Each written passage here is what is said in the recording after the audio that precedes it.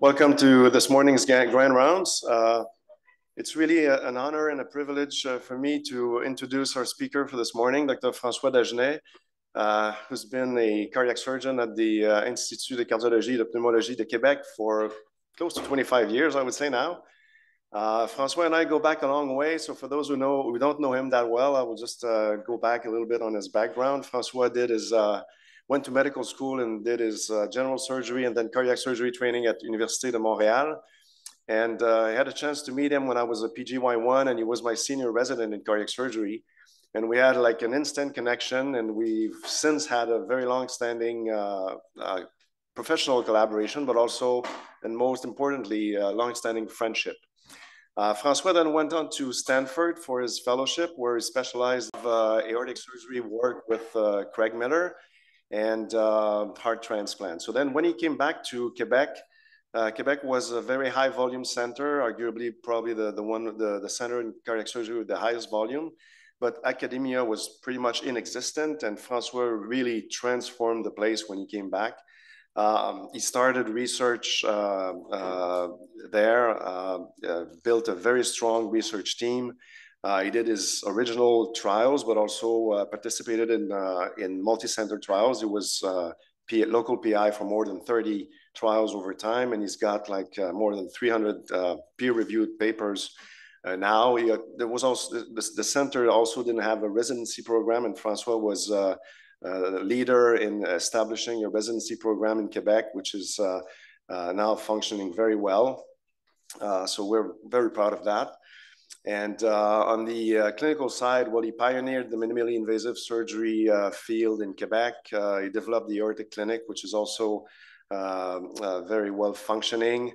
And he established collaborations across the country with several aortic surgeons. People know him for coming up to help on the difficult aortic cases across the country. And he also developed his own graft that he will be discussing about, for which the first human implant was done about 2 weeks ago. So I think we're a bit lucky. This is some sort of an avant-première, because François will his tremendous contribution to the field of cardiac surgery will be celebrated at the upcoming CCC in Vancouver, where he will be receiving the Lifelong Achievement Award from the CSCS. So I'm very happy, and we're glad to welcome François to give us a talk about aortic dissection and malperfusion. There's a couple of housekeeping notes that I was asked to go through. If you want to ask questions, for those who are attending virtually, you can use the Q&A feature, and there's also the hand up feature that you can use at the end. For those in the room, I will ask you to go to the mic, the standing mic that goes to the computer there, if you have questions to ask François after his presentation. So, François.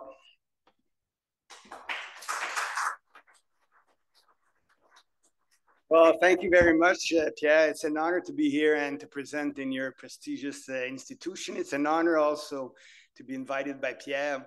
Pierre and I, as he said, go back very far, and you stole Pierre from me. You stole my colleague, but I think you start to know that he has tremendous qualities in terms of leadership, in terms of quality of surgery, in terms of judgment, in terms of humanity, in terms of humility. And I miss that, but I keep a tremendous friendship that will be lifelong. So I'm not here to make you cry. I'm here to make you talk about aorta. So I hope you'll find this. If you're here for a randomized trial, you're not at the right venue, because here you'll have a lot of cases. You'll have a dynamic talk, and I hope you'll enjoy. So sit back, relax, and enjoy. So these are my disclosures. Just to start, this is an eye-opener, okay? So if you warm the room a bit, this is a 32-year-old woman who just gave birth to her fourth child from C-section. 2 days later, she has abdominal pain. They do an echo, and they see a flap, so they do a thoracic CT. And you can see that she has a type A dissection. All the CTs are going to be like this. You'll see the CT, and I point out the problematic. So she has an occluded left carotid. She has a right aberrant subclavian that's dissected, small true lumen, and she has almost no true lumen in the abdomen. So this is the kind of cases we're going to discuss today and see how to deal with these cases. And she's going to come back and haunt us a few times during my presentation. Okay. So what we'll try to do, we'll try to review the pathophysiology and the clinical presentation of malperfusion during aortic dissection. We'll establish a comprehensive treatment based on the literature, but based also on my experience, and also discuss the indication of new therapies that we have available in our tool set. So just to make sure that we all start with the same knowledge, aortic dissection, as you know, has two classifications. You have the Stanford classification and you have the Bakey classification. So type A dissection is a flap in the ascending aorta. Type B at the Stanford classification is this dissection distal to the left subclavian. And this really dichotomizes surgical treatment for type A, medical treatment for type B at that time. So in the Bakey classification, we just changed for the type A dissection that is in class 1, that is the most frequent. Type 2 is the less frequent type A dissection. And as you know, Michael DeBakey, I think, is the oldest survival of a type 2 dissection at 98 years old, which is quite a feat to survive his own classification. Okay, now this is maybe one of the most important slides is who are the actors in dissection. So you have to understand that when the initiation of the dissection comes from a tear in the intima. So that's where we have the primary intimal tear. That's usually the largest tear. And what happens is the blood dissects through the media and pushes the septum. The adventitia is stronger than the septum, so the septum is pushed depending on the pressure in the false lumen. And at that time, the false lumen protrudes in the true lumen, and that's where you can have distal reentries. So it's important to understand the relationship of the primary intimal tear and the distal reentries, and we'll discuss about that in the upcoming slides. The other communication between the true and the false lumen come from the shearing of the branch vessels on the aorta, and that's what we call the natural fenestration, and that's what you see under TE when you have intercostal arteries that are sheared in the descending aorta. So one thing that's very important to understand is what determines the position of the septum in an aortic dissection. And it's pretty easy when you think about it, and it's an important concept to understand malperfusion. It's the size of the primary intimal tear and the size and number of the distal reentries. So basically, if you have a large primary intimal tear with no to minimal reentries, you're going to have high pressure in the false lumen. Septum is going to be pushed and going to occlude the true lumen. And that's very important to understand, because most malperfusion syndromes are due to this mechanism of dynamic malperfusion owing to a very high pressure in the false lumen, pushing the septum and obstructing the branch vessel of the aorta. So this is responsible for over 80% of cases of malperfusion, and you have to really think of that mechanism as the first mechanism that is implicated in malperfusion syndromes. The other mechanism is when the dissection goes in a branch vessel, causes intimal tear or a hematoma in the branch vessel wall, and then you have a static malperfusion that won't be solved if you reperfuse the true lumen. So these are tricky dissections that we'll discuss a bit later on. Are malperfusion syndromes frequent during type A dissection? Well, it's about 20 to 30% of type 1 dissection that present with malperfusion. And as you know, malperfusion syndromes are a very high predictor of mortality during type 1 dissection. Okay, so how do you define a malperfusion syndrome? So basically, it's pretty straightforward. It's the loss of blood supply in a vital organ caused by an arterial branch that's occluded, as we just discussed. In the literature, you see that it should be a clinical diagnosis, and you have symptoms such as stroke, paraplegia, abdominal pain, limb ischemia, depending on the branch vessel occlusion. Okay, but in my mind, imaging is also very informative. And why so? Well, some malperfusion are just diagnosed on CT. You have here a kidney malperfusion that you wouldn't see clinically if you didn't have an imaging. And the other impacts is that clinical symptoms are not always present with malperfusion. About 40% of patients with malperfusion, mesenteric ischemia, only have abdominal pain. So if you have a patient that has combined malperfusion and is comatose or is intubated, you won't see the malperfusion syndrome. You won't be able to evaluate the patient. The other aspect is what's the time between the CT and the event. So if the CT is very close to the event of dissection, well, then if you have an almost occlusion of the true lumen, watch yourself for distal malperfusion, because it's probably just being installed, and you'll have people that are going to have gut ischemia. And another important aspect to find on imaging is how is the septum moving at the level of the hiatus. Here you have an image like this is only two images between these two still photos. So you have the septum that's really compressed, and almost just if you go down 1 or 2 images on the CT of 1 millimeter cuts, you see the septum that's pushed against the false lumen. So that is what I call fluttering of the septum.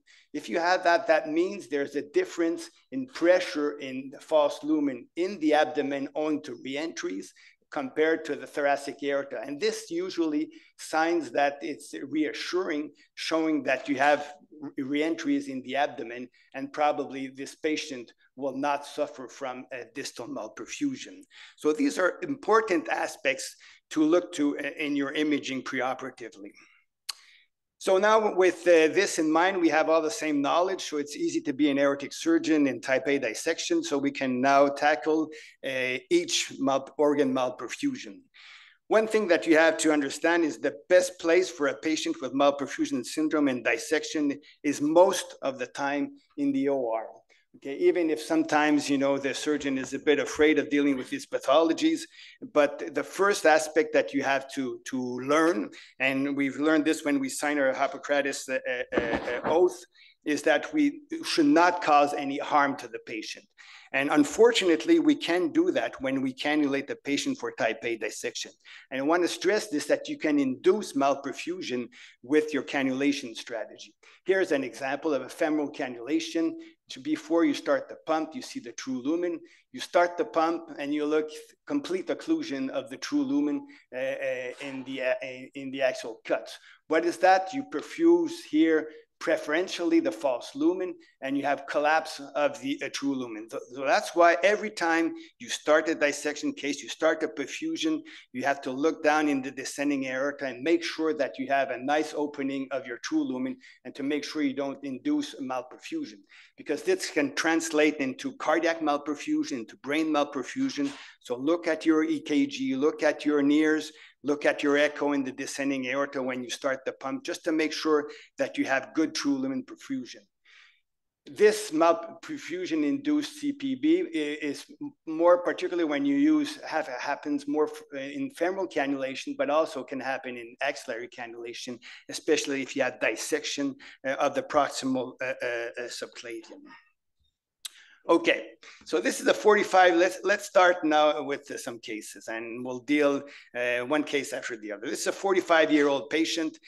Somebody looks at an EKG in the ER and sees anterior leads infarct and sends him to the cath lab.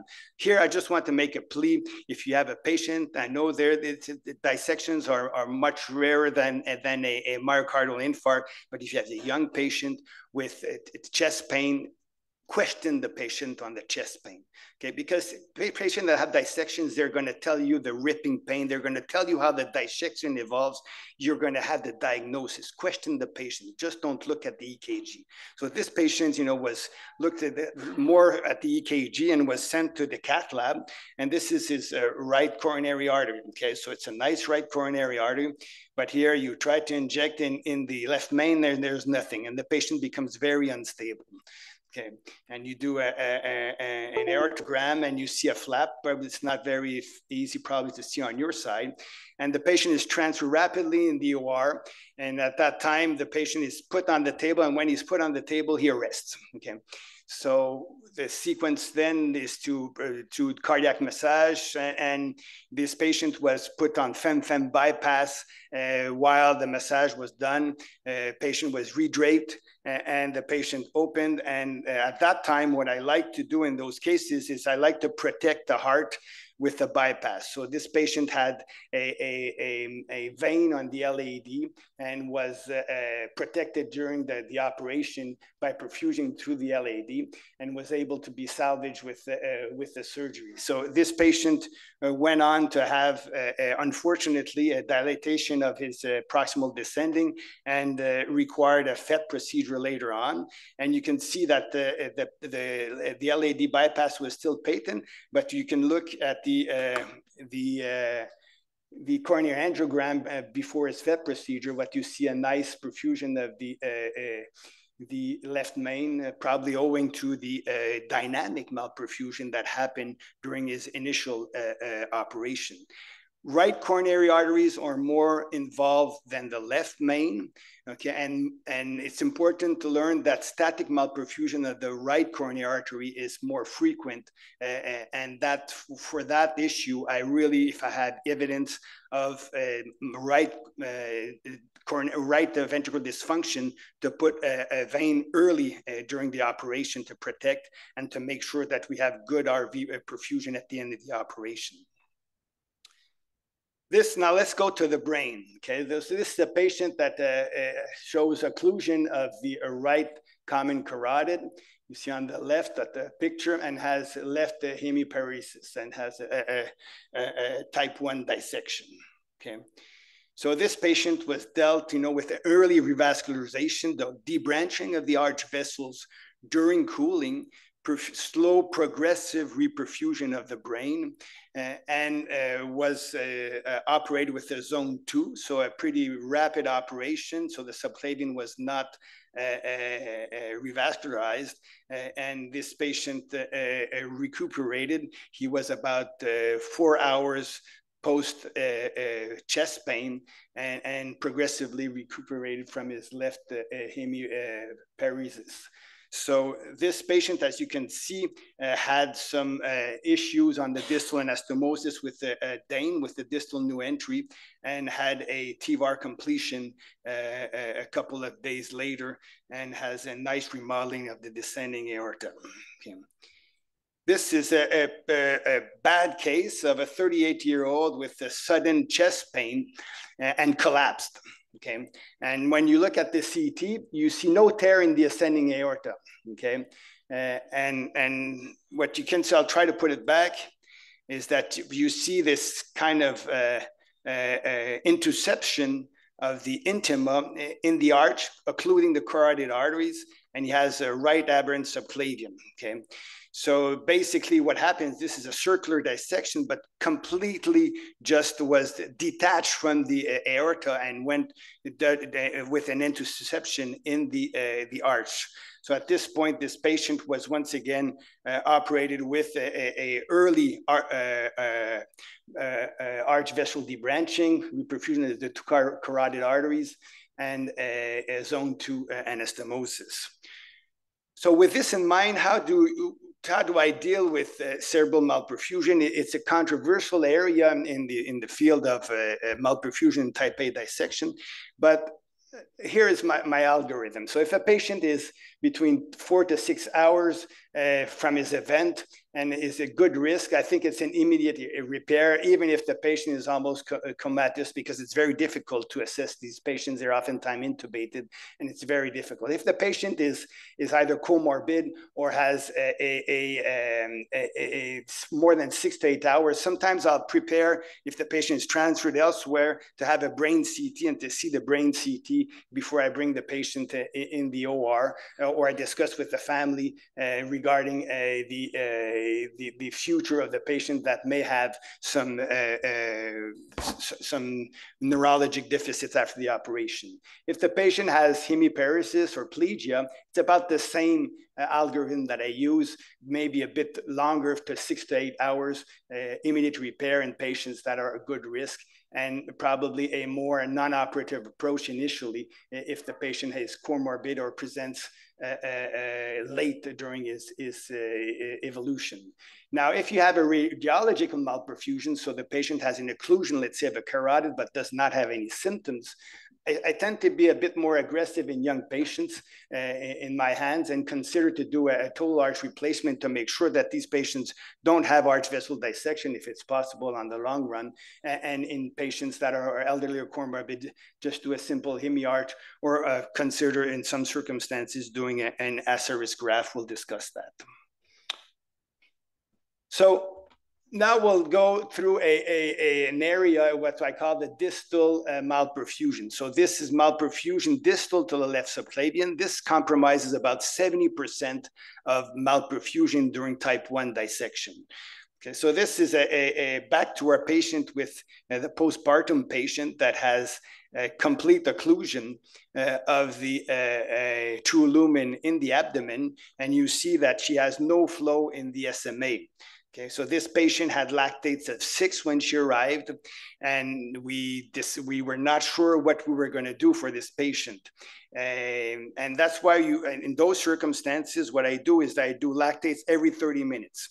And I look what happens. If the lactates go up very rapidly, then I'll try to do a very rapid operation.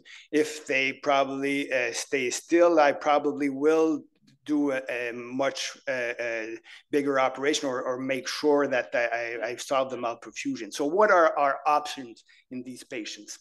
Most surgeons will do a classic hemiarch, and I think it's a very good operation. But you have to take this in mind. It's the risk of persistent malperfusion if you do a simple hemiarch. Remember what we said. If you have a malperfusion like this, very severe malperfusion, it's because you have a big primary intimal tear, almost no reentries. So if you still have a primary intimal tear at the level of the anastomosis because you have a distal new entry tear, you're at risk to have ongoing malperfusion in the postoperative course. So I always say, try to keep the patient alive, but if you don't deal with malperfusion in such a case, the patient won't be alive.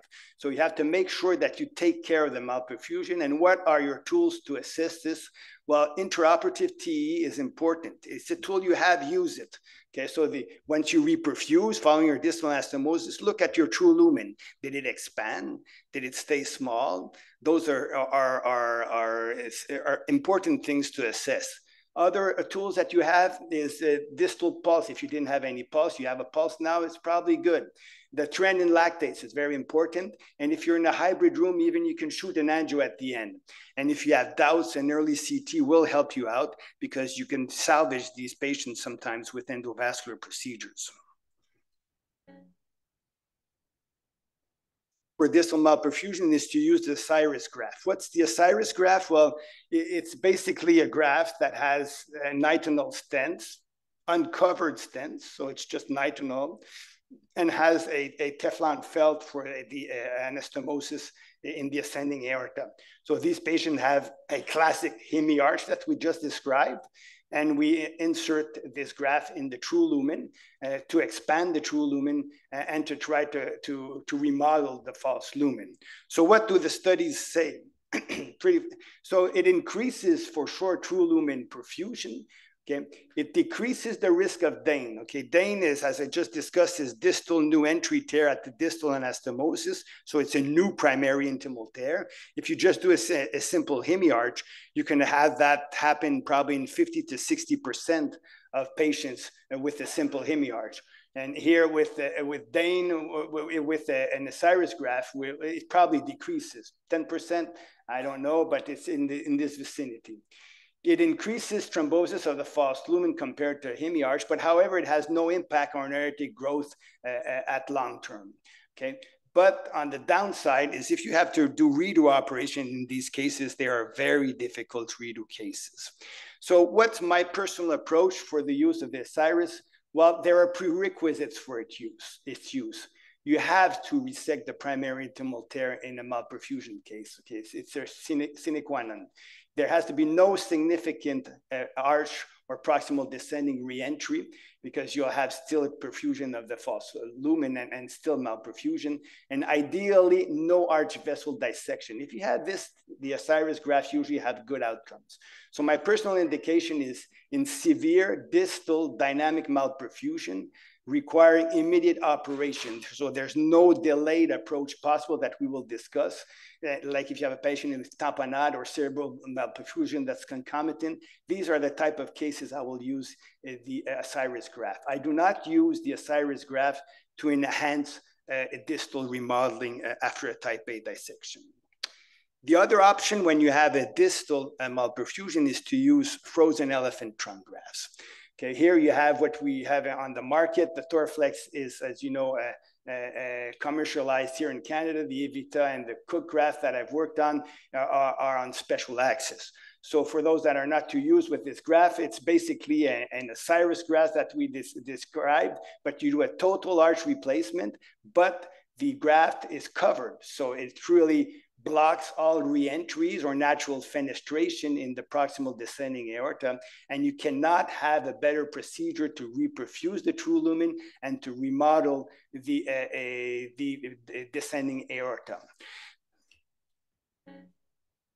Of this graph are to decrease back bleeding from the false lumen, so you have a secure distal anastomosis. It expands the true lumens, like I said, and it's the best operation to decrease dynamic malperfusion. And it seals complex tear in the proximal or a descending or in the arch. If you have a large arch tear in a dissection, putting in a FET is really eases the procedure. It's much easier operation.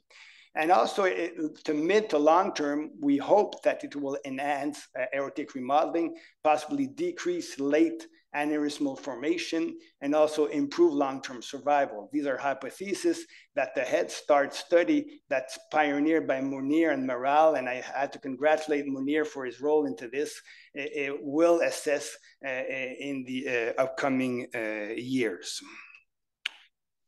So, what's the downside, though, of the FET procedure? Well, it requires a total arch replacement, and it's not an easy operation, especially regarding the LSA revascularization, which can be quite difficult, especially in a dissection, and especially if the subclavian is dissected.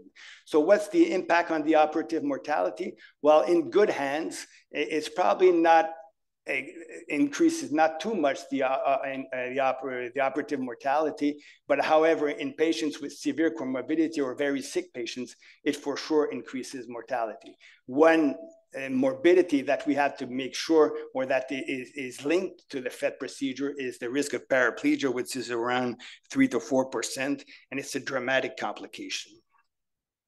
So this is how do we deal now? So to better deal with the left subclavian, we've started in our institution to start stenting the left subclavian during FET procedure. So this is the example of how this is done. There's a guide wire. There's a hole that was done in the FET, the Cook FET device. The arch here is open. You can see here that there was a guide wire pushed in the left subclavian. This is a B graft, but I use a Viobond now. And the stent is about with 1 centimeter in lumen of the aorta and is inflated to the size of the left subclavian. And following that, the stent is flared proximally. So this allows for an easy revascularization of the left subclavian. We've done approximately 30 patients in this physician-modified graft template. And you can see here back the graft, and we see the stent. So this is the kind of configuration you get in these kinds of procedures. So it really eases out the procedure. Now, this is an example of a case with an arch tear. You can see the arch tear in this patient. Patient is doing pretty good, is in overall stable condition. And this patient was treated with a FET and a stent in the left subclavian. You can see here the stent in the left subclavian, and you have very nice remodeling of the descending aorta with the FET procedure. You see the fluttering of the septum that was talking there, and this patient did not dilate his proximal descending at follow-up.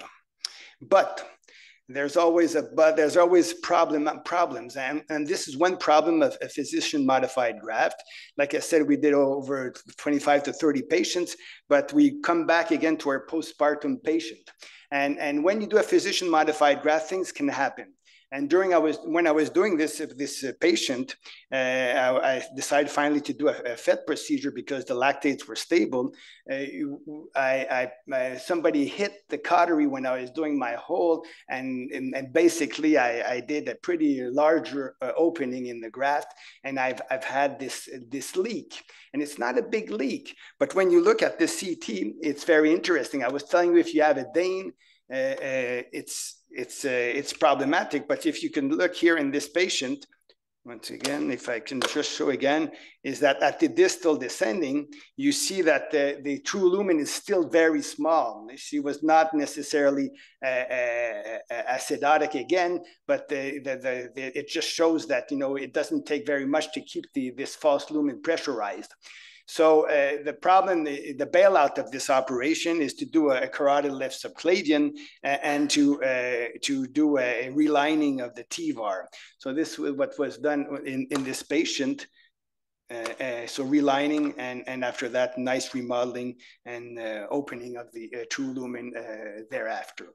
So that just shows that if you do a physician-modified graft, it's not ideal, and that's why we designed a new graft that has these configurations. So it's a much easier device to deploy because it has a handle. It's also a graft that has a nose cone that is also easy to take back, and the prosthesis is collapsed for the two first stents. So this prosthesis can be easily moved within the aorta to align the fenestration that's within the graft. Okay, so the fenestration here, you align the fenestration to the left subclavian, and then you have the fenestration that's already designed and eases the left subclavian stenting. So 2 weeks ago, we performed the first case of this during a type A dissection. This is a patient that you can see has a severe distal malperfusion. In fact, when you see this, he has no true lumen in the abdomen, no lightening of the celiac mesenteric, and the two kidneys are still almost black.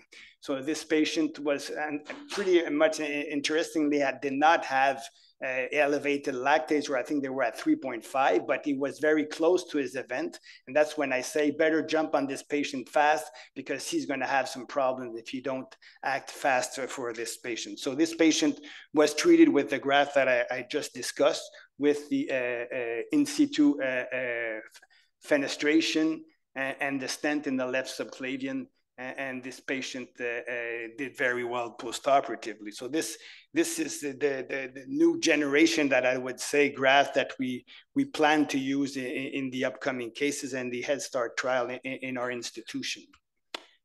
So now we're at the distal limb perfusion, and this case shows once again a dynamic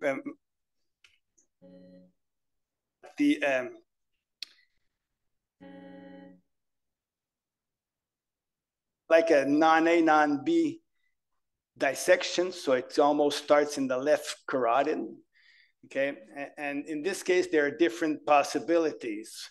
But the way this case was dealt with is what I call the Munir operation, because Munir was the first to ask me, well, we could just maybe transect the arch and put your graft in and sew back the arch together. So that's what we did here in this case, thinking about Munir, and we just transected, we translocated the left carotid, put in the frozen elephant trunk, and put in the closed back the mid arch, including the frozen elephant trunk or the Cook graft, and the patient evolved well in his malperfusion of the left leg and has a stable descending aorta. A quick thought about paraplegia. It's very rare. Okay, the assessment can be difficult. Recovery of complete paraplegia, if a patient is completely paraplegic when he arrives following a dissection, is anecdotal. It's been reported, but I think it's very rare. So what should you consider? If there's a dynamic malperfusion, I would consider an Osiris graft in these patients. I would try to put a lumbar drain if it's possible, and I would pray, okay? Because you never know what's gonna happen, but most of these patients are gonna stay paraplegic, especially if you're a few hours out. This is one of my first TVARs when I arrived in 2000. This elderly patient arrived with a 5.1 of INR with a massive left hemothorax, and she was paraplegic. And we did the TVARs that we had off the shelf. It was like a hectic operation at that time. And this patient left, she was 78 and left walking with a cane. So it's an anecdotal case. So we arrived at a very controversial aspect. In such patients with malperfusion, is there a subset of patients we should not treat in an open way initially and treat maybe endovascularly? And this is the Michigan approach. And the prerequisites to do that, it depends on your institution. You have to know what are your capabilities of your institution. Okay, so you have to have a multidisciplinary team that's rapidly available, and that's something that's not necessarily always possible. And you have to put that against, you know, how if you do an open operation and you reperfuse rapidly the true lumen, probably you're better off to do that than do a quick operation, hemiarch, or put an Osiris graft. Okay, you have to have an absence of tamponade or hemodynamic instability, and an absence of cerebral malperfusion. But even if you look in the Michigan series, some patients are going to develop this during the interim before their open operation. So you're going to have a certain amount of patients that are going to die because of aortic rupture because you didn't intervene fast. Okay, and you have to have also severe organ malperfusion, especially mostly mesenteric. But it's an important aspect to remember, especially in patients that I discussed. If you have a post-type A repair, let's say you do a hemiarch, you have persistent distal malperfusion, those are the cases sometimes where you can do endovascular measures to salvage persistent malperfusion. Some patients with non-A, non-B dissection, elderly comorbid patients, and good risk patients with severe mesenteric ischemia. I'll discuss maybe a few cases.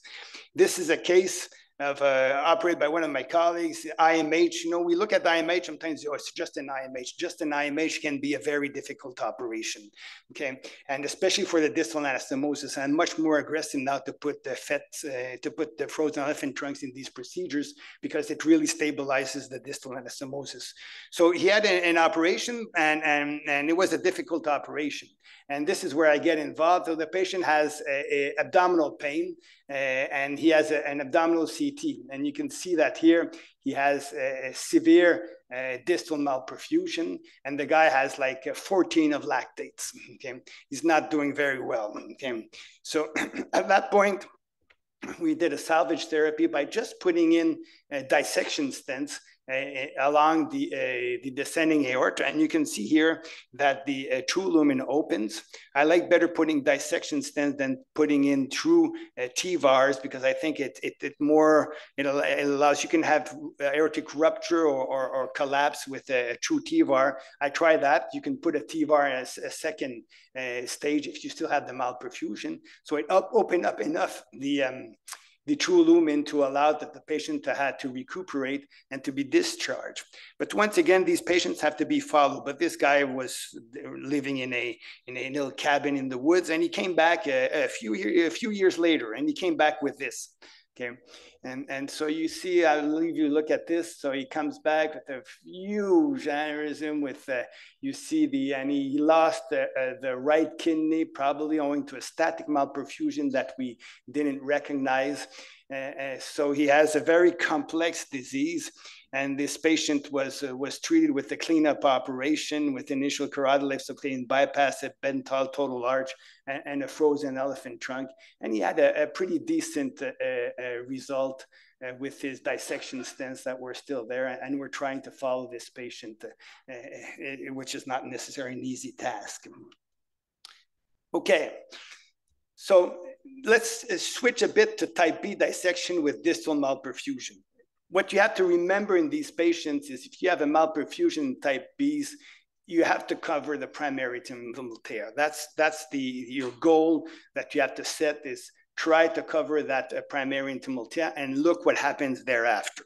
Okay, so this is a patient that has a complex type B dissection with a big primary intimal tear and have almost distal malperfusion. So in these cases, what the literature says and what you should do, I think, is to have the petticoat technique to make sure you open up as much as possible the true lumen. Okay, so you do a first covered graft followed by dissection stent. This really opens up the true lumen and probably decreases the risk of having septal injuries with your covered stent. Okay, so this patient underwent a petticoat technique, had a good remodeling of the descending aorta, good opening of the true lumen, and evolved well thereafter.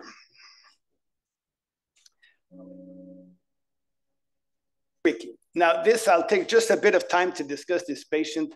This is a patient I had about a month ago, okay? And there was this little GP physician in Gaspésie near Percé, and that calls me and says, you know, I have this patient here. He has really, you know, back pain, sudden back pain, and something, it just doesn't sound good, okay?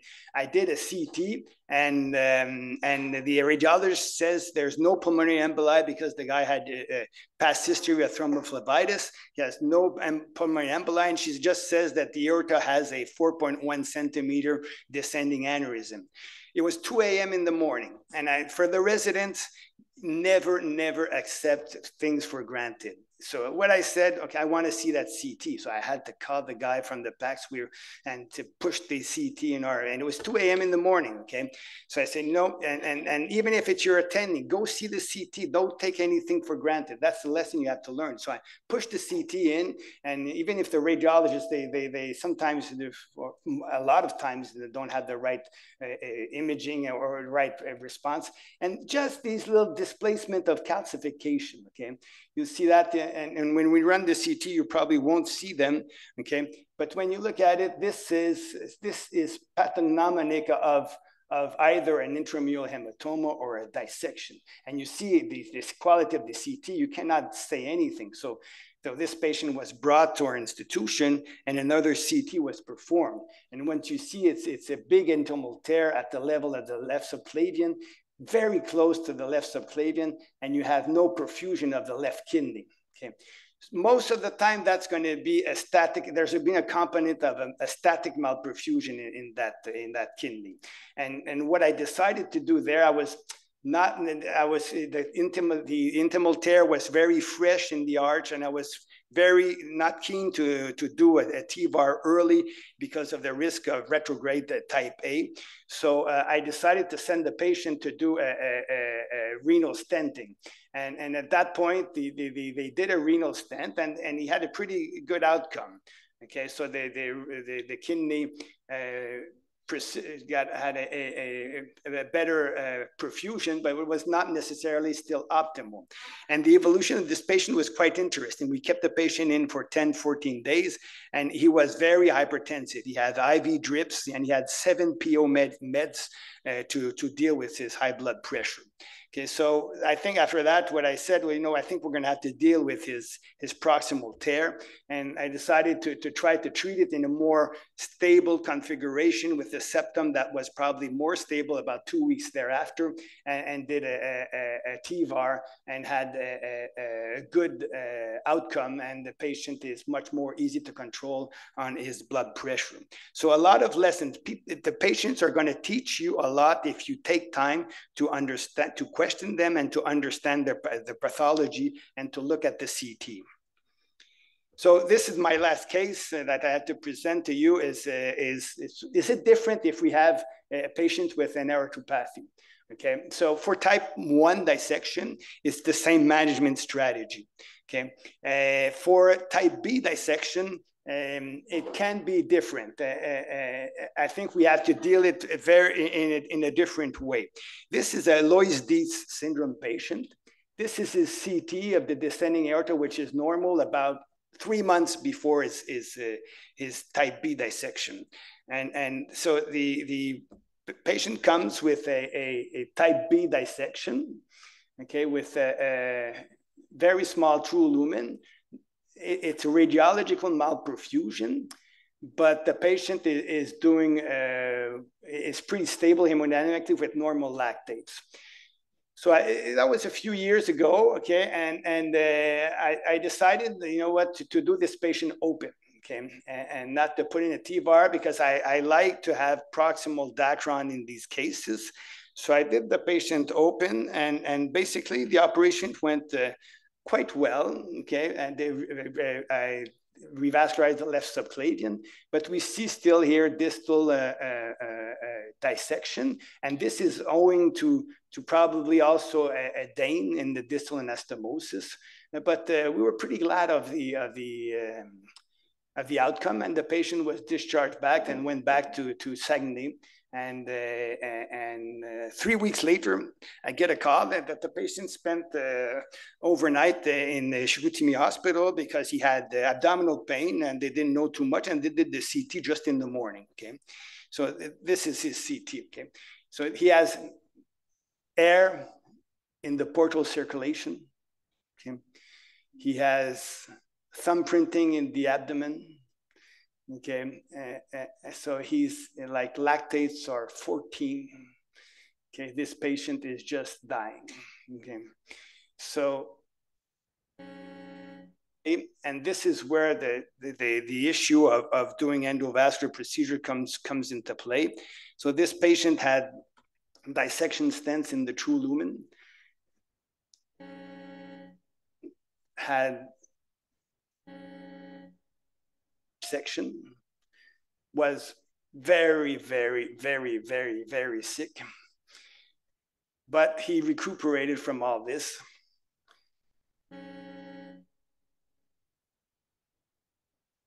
Probably 4 months in the hospital, come back a few months later, and thereafter you have, if you decide to do endovascular procedure in these patients with aortopathy, you have to, it's like a bridge to a final repair.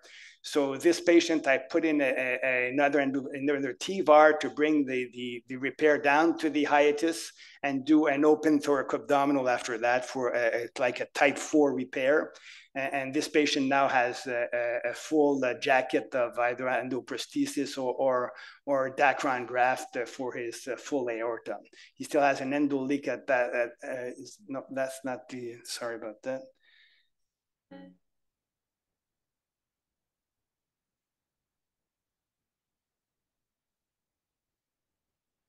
He has a brother that has also a Loeys-Dietz syndrome, and he has a normal descending aorta, and he wants me to do his thoracoabdominal now, which I think is a bit difficult, but that's a problem. So I would just like to conclude saying that the malperfusion syndrome during acute dissection is a complex disease, I think that I just illustrated, that requires an expert multidisciplinary team. And it requires meticulous imaging analysis. You have to know what are your tool sets of open and endovascular skills. It requires a collaborative effort among all physicians, preoperative, intraoperative, postoperative, an expert field to take care of these patients.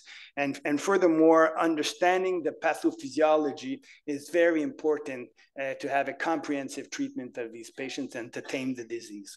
So thank you very much. And I don't know if there's any questions from either the audience or people who are on Zoom.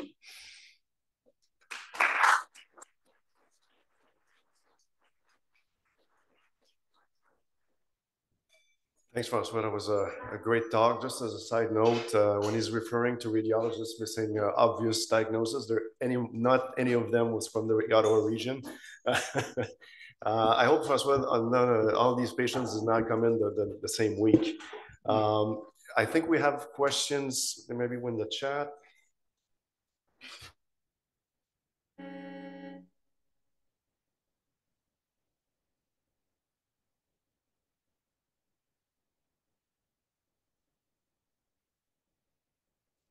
A fantastic talk. It's a niche topic because type A dissections are a rare problem, but then within that, managing complex malperfusion is even more rare, but obviously very important for patients. So I love the way you've kind of broken down systematically, all the different levels of malperfusion and the algorithms that you can use to treat them. So fantastic talk. Thank you for that.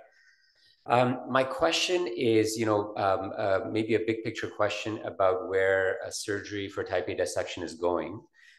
When we, 10, 15, 20 years ago, when we used to think of type A dissections, the real goal was get the patient out alive. And people would do the minimum possible, do femoral artery cannulation, ascending aortic replacement, and get out, because the idea was that the less you do, the more you're likely to have a survivable outcome. And if you try to do complex things in dissections, there's going to be an issue.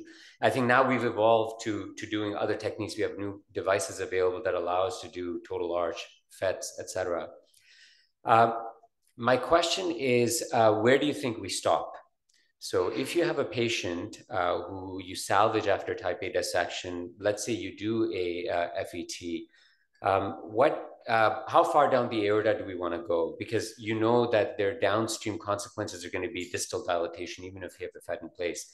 Do you routinely, for example, bring your FET patients back 3 months later to cover more aorta downstream? Do you go down to celiac to enable that full descending thoracic aorta remodeling? Or do you leave it? Because I have this question in my mind because there's a number of patients who have a successful type A dissection repair, but then are left with, a pancake false true lumen in the mid descending. When is the right time to intervene for that population? Yeah, well, good questions, Munir.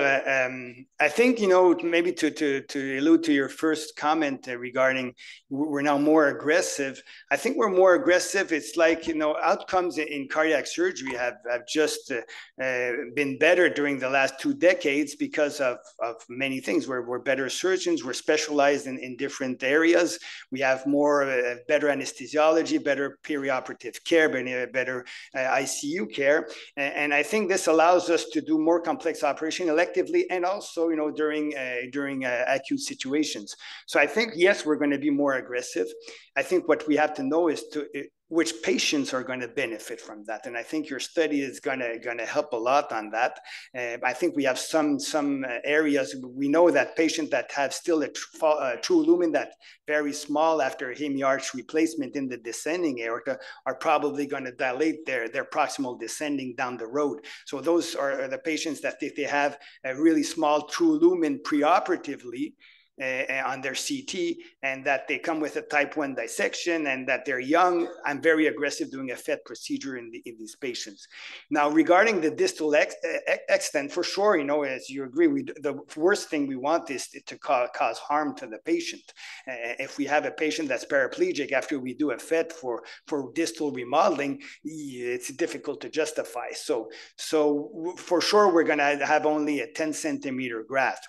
So for sure, there can be some issues of not having optimal distal remodeling in the descending aorta. If you have a distal reentry, you're going to have still that patent. So those are things I look that if I have a reentry that keeps the false lumen open in the thorax, then I'll probably add something. If I have a good remodeling just with the stent, I won't do anything further.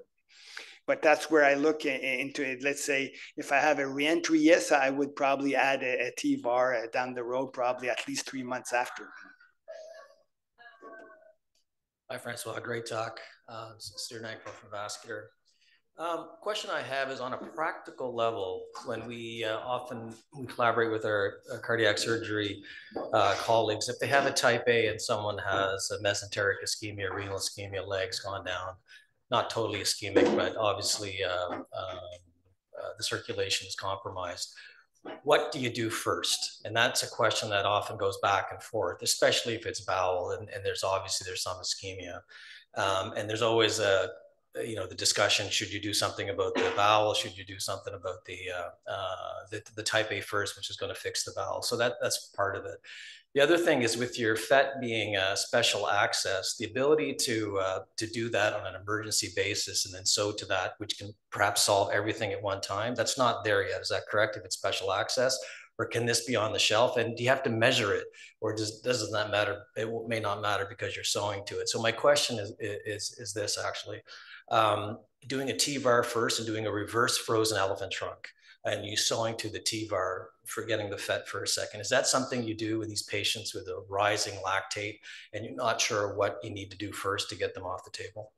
Yeah, well, I think those are very good questions. And, when you want to do an endovascular first approach, first, you really have to make sure that the patient is stable hemodynamically, has no cerebral malperfusion, and that you have a ready team to deal with this. And the problem sometimes, as you just said, is that we go back and forth and we don't know what's best for the patient. And that's a problem because sometimes there are delays in treatment, and probably you should choose a treatment quite fast, and the surgeon should have that. And that's why in these patients I do serial lactates. And if I see that lactates right, or they're very high initially, or they're rising, then I will take the decision depending on what I have also on the clinical exam. If I have a patient like I saw that I know has air in the or in the liver and has thumbprinting on the bowel, then probably I will go for something endovascular. But if the patient has non-rising lactates or okay, and the patient is stable hemodynamically, if you can reperfuse the true lumen fast in an open operation, in my institution where I don't even have endourology, I don't even have vascular surgery in my institution, I'm much better to do that, and probably I would do an Osiris graft then. Doing a reverse, let's say a TVAR and sewing to the TVAR, that's a bit the Roselli approach, I think can be an interesting option. But if I really have to do something fast, I would probably go for an Osiris graft to really open up the true lumen as much as I can with a fast operation with the hemiarch and with not as much risk of Dane. In those circumstances, that's where I would use the Osiris graft. How about Munia? Would you agree with that? I would say the trade-off, of course, is like what is happening proximally. Is there AI? Is there coronary malperfusion? Is there pericardial effusion?